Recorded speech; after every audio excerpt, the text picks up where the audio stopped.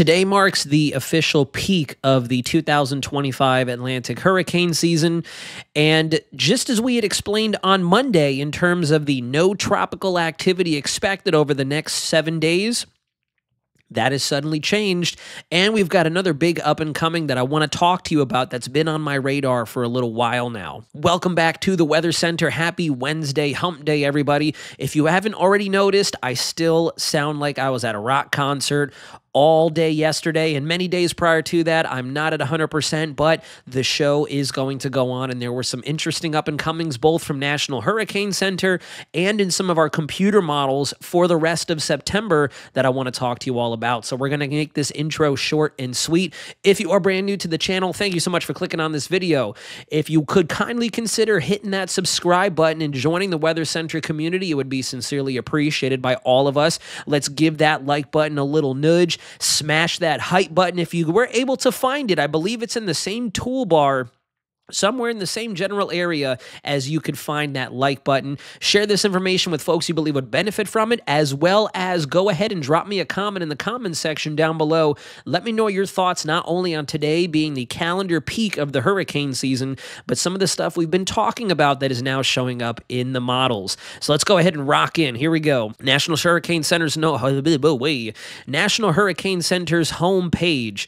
We have our new area of interest here, Eastern and Central Tropical Atlantic. We once again are tracking a tropical wave that is forecast to come off the coast of Africa, and it has picked up some model support over the last 36 to 48 hours. You can see we've got the trademark 0 for 20 split, no chance of development over the next 2 days, up to a 20% shot over the next 7 days. I do think after the 91L whiff by all of our computer models, Hurricane Center is going to be very, very steadfast on this one. They're going to be holding back. They're not going to be holding on to their butts, but they're going to be holding back, kind of refraining from upping these development chances as we go day by day, even though we have seen some pretty generous support by all of our global models. The GFS, the Euro, the AI model, of course, is actually showing development from this feature, unlike with 91L. So that could also help them to increase those formation chances a little faster than not. They've got a little more AI support behind them.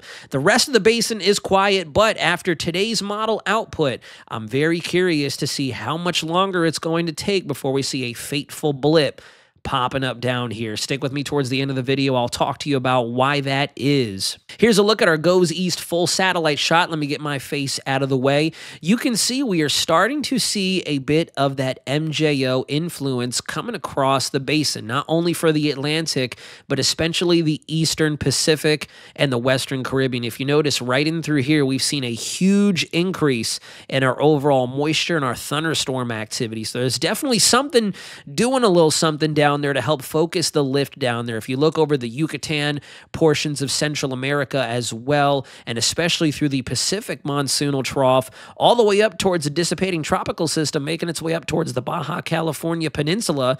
I'm so sorry for my voice once again. Like I said, I'm still recovering, so bear with me, folks. We're starting to see the machinations, the presence of that vertical velocity lift provided by the Madden-Julian oscillation. We also have a stationary boundary and a surface low pressure stuck up within that stationary boundary right over top Central Florida that's been driving a heavy rain risk since yesterday. You can see a lot of thunderstorms really blossoming over south and eastern Florida, helping to finally bring down their drought conditions. They're the only portion of the Florida Peninsula left still experiencing some extreme drought conditions left over from the dry season back through March and into July, that extended period of the 2025 calendar year.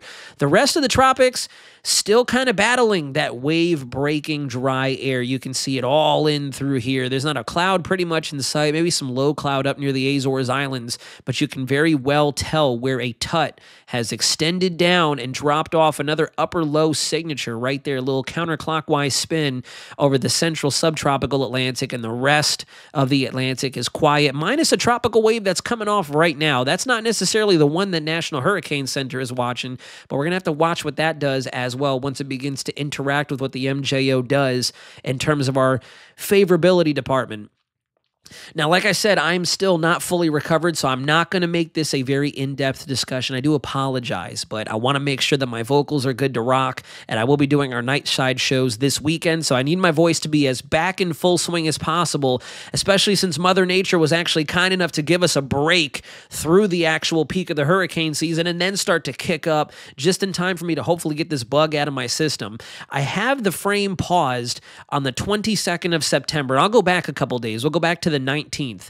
I want you to notice a couple different things here. We have a wave signature coming off of Africa there. We have the wave signature that is highlighted for our 0 for 20 right now. That is the tropical wave. Fast forwarded to about 10 days, give or take, out. That is where it is forecasted to be, and this is when I do think it starts to find that opportunity to spin up into something a little more than just a healthy tropical wave. There's that leading wave, however. The Euro, the GFS, and the AI model have not fully fallen asleep on that leading wave that I pointed out on infrared right now coming off the coast of Africa. It actually has a little bit of a signal working through the Greater Antilles and the Turks and Caicos Islands. So we're going to keep a close eye on that as well, just in case. Not a whole lot of model support, and we're not quite into that favorable window for it to try to do a little something. But then as you fast forward beyond day 10, 11, and then 12, look at the kind of emerging signal we have down here. The famous Bay of Campeche / Western Caribbean hotspot. More of our models, both operational and ensembles, are starting to pick up on this. If you switch over to your velocity anomalies, this is our short range. This is our 15-day Euro mean ensemble output here, which is basically a clumping together of all the 51 individual members, showing you the most likely outcome, what the models tend to agree on. And you could see right after the fateful September 11th, which, by the way, if you're up to speed on current events, which I'm sure you are, today we had a disgusting animosity take place at a Utah college, if I'm not mistaken. I'm not going to put it out there because this isn't a political channel. This is a weather channel, but I don't wish that type of business on anybody, regardless of your views, your opinions. We're all entitled to opinions. Nothing can shake what happened today, and that's all I'm going to say about that. Right after September 11th, another infamous day in American history and world history, I'll say, we are going to see the tables turn, and we're going to have some favorable forcing over the Caribbean and the Atlantic Basin, running from about the 13th, we'll say, give or take, all the way towards the backside of September. And I think our models, in traditional fashion, are finally starting to catch up on that.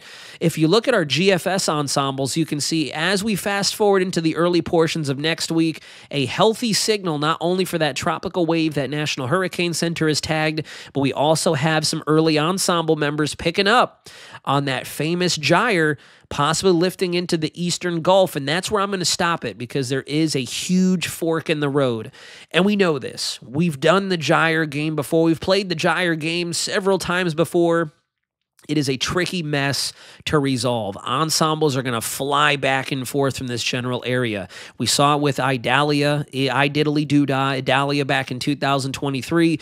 We saw it with Helene last year. We saw it more so with Milton. Milton's signal started back here, worked its way into the Western Caribbean, and then all of a sudden we actually saw the real thing manifest itself in the Bay of Campeche. So ensembles and computer models are going to go back and forth. I will tell you this. Through pattern recognition and through seeing this thing from historical context time and time again, I'm talking way back to even 2018 with Hurricane Michael. If we see something try to organize in the Western Caribbean off the coast of Nicaragua, Honduras, Belize, the Yucatan, the chances of seeing something in the state of Florida up through Georgia, Alabama, Mississippi goes up dramatically. If something were to develop like Francine did last year in the Bay of Campeche, I know that obviously Milton was a totally different beast. A month later, different steering mechanisms. Then we also have to be a little more on guard for the likes of Texas and Louisiana. That's as far out of a projection I'm going to give you. We've seen it time and time again, and we're starting to see that signal growing just as we had expected. We've had the conversations, we've had the live discussions, and we've been talking together as a collective community that usually when the gyre signal starts to percolate, we saw it initially starting right about now, between the 10th and the 13th of September. I had mentioned we'll usually see it lag a little bit. It'll probably be another 5, 7, maybe even 10 days before models truly latch on to that real signal, and we're starting to see it. Here's a look at your Canadian ensembles. As you fast forward beyond September 11th, you start to see a bit of a signal for that wave coming off the coast of Africa. And then by about the 15th into the 17th, if you look down your Central America, you start to see a lot of the lowering pressures, not only indicating we're starting to move into that favorable phase for some Atlantic activity, but then there you have it. You start to see some closed low pressure members lifting up out of the Caribbean. One does make a beeline for Texas, but I'm telling you, just through pattern recognition, notice where a large majority of those ensembles end up. We don't know. It's too far out. I am not projecting a landfall for anybody. We still have to get a system off the ground. I want to emphasize that. I also want to show you this. The GFS has been progging the system down there. This model run shows some slop headed up towards Central Florida, which is still a potential outcome. If something from the Central American Gyre does try to develop and we miss the interaction between the trough that's been dug in over the eastern United States and we kind of fall lopsided to all that low pressure, that rising motion over Central America and get caught like Aaron did on the wrong side of the large clockwise spin that forms in the upper levels, then we end up with a sheared mess. We may not even get anything off the ground. It might just be a rainmaker like the precursor event to Milton last year. The one thing I do want to show you, though, is the interesting upper level flow with this. So if you notice early on in the run, before we see development, this is almost precisely what we saw pre-Helene. We had a trough/CAG interaction. I should probably just say gyre. My voice is not adequate enough to say CAG right now. But we have an upper trough, a positively tilted trough that's been providing us with an early dose of fall from most of the eastern United States down into the southeast this upcoming weekend. This could help to instigate a bit of nourishment for our gyre. That's why once you start to move forward in time to about the 17th, that's been a pivotal date and time I've mentioned on the channel. We start to see that trough begin to break down and we get an upper level anticyclone start to develop. That's the interaction we typically look for to spark tropical development down in the low and mid levels. This is highest up in the atmosphere. This is 200 millibars, 20, 30,000 feet in the air. What happens up here does trickle down to the surface, and we typically look for that trough and anticyclone interaction, whether it be north, northwest of where that anticyclone begins to form.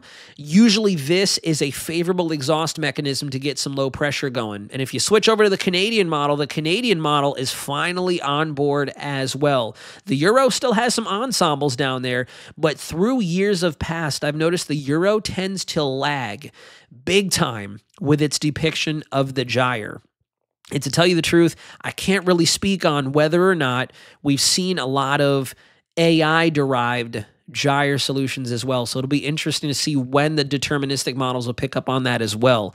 So that's what I'm watching. We've got a couple different signals, and I think we're only slowly but surely starting to peel back the lid on what this peak of the hurricane season is expected to show us. Am I thinking it's going to be knock our socks off type of back-to-back activity? We don't know yet. Based on what the long-range picture looks like from a week-by-week perspective and what our 46-day ensembles show from the Euro, the extended GFS, the climate forecast system, all of our longer-range computer models that give us a general look, it doesn't quite look as favorable as we did last year, but to be determined. We've got a lot of hot water still focused in through the Gulf, the Caribbean, and the tropics of the Atlantic, and we're developing that La Nina characteristic in the Pacific. So thermodynamically, when we're talking strictly temperatures, we're there. Now it's just a wait and see game. Give it a little more time like we've been saying, and we're starting to see the pieces begin to move. So thank you so much for tuning in today, folks. I do again apologize if you've stuck around to the end of the video, if you could put up with my weird voice. I promise we're making progress. We are making progress, and as soon as I hop off camera, I'm going to go gargle some warm salt water, take some more medicine to hopefully not lose my voice like I did on Monday after shooting my video. But I hope you've had an awesome start to your week. First half of the week, it is hump day. We're halfway to the finish line. Have a great rest of your day. Stay safe out there with everything that is going on, and we will definitely see you next time. But until then, this is WxCenter Nazario signing out.